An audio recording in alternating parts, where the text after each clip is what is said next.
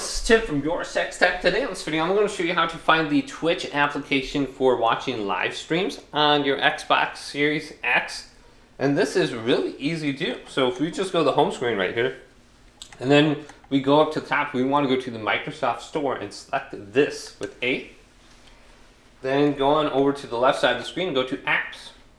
Go on over, and then we can go to Popular Apps right here. Now, we can see YouTube, that's the most popular app, Spotify and Netflix. We go on down a couple times. We can find the Twitch application very easily under here. We don't have to search for it at all. Just come to this category and then select A on Twitch. And then we're going to go to Install. Then we can view it in the queue. So we can see it's going to be in here, so I have Spotify listed above it. Spotify is a very small download, but it's not downloading for some reason. So I'm going to go to Install Now. This should start installing Twitch. So I'm going to go to the home screen now, and I can see it installing right here. I'm going to press the button with 3 lines on it and go to Add to Group. You can create a new group for this if you want, but I have one just specifically for applications, so I'm going to put it into this group.